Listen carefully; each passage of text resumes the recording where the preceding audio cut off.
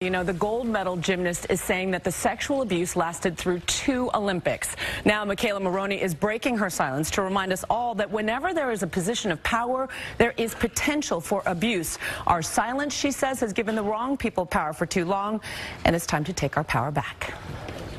As an integral part of the 2012 U.S. Olympic gymnastic team dubbed the Fierce Five, McKayla Maroney stole hearts while bringing home the gold. But this morning, Maroney coming forward saying there was a very dark side behind all those smiles and cheers. The now 21-year-old writing in this Twitter post that USA Gymnastics team doctor Larry Nassar sexually abused her repeatedly, starting at a Texas training camp, she says, when she was just 13 and lasting for 7 years until her retirement from the sport. She writes, "It seemed whenever and wherever this man could find the chance, I was treated. It happened in London before my team and I won the gold medal, and it happened before I won my silver."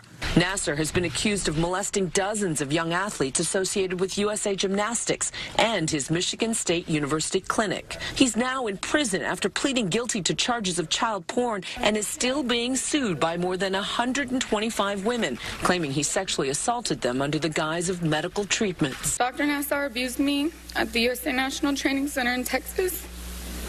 He abused me in California at meets and all over the world. Maroney's gold medal teammate, Aly Reisman, who was not treated by Nassar, has publicly accused USA Gymnastics of trying to sweep the doctor's actions under the rug. Maroney, who says she was inspired to come forward with her story thanks to the Me Too Twitter campaign, writes, "I had a dream to go to the Olympics, and the things I had to endure to get there were unnecessary and disgusting."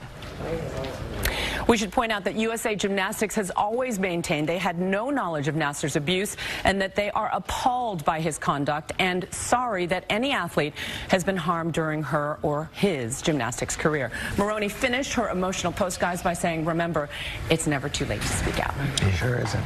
Well, thank you, Gigi. We're going to hear more and more and more stories of this, but like we've been saying, it's one thing that we're talking about. What's great, but is this going to finally change? Are we finally going to see action?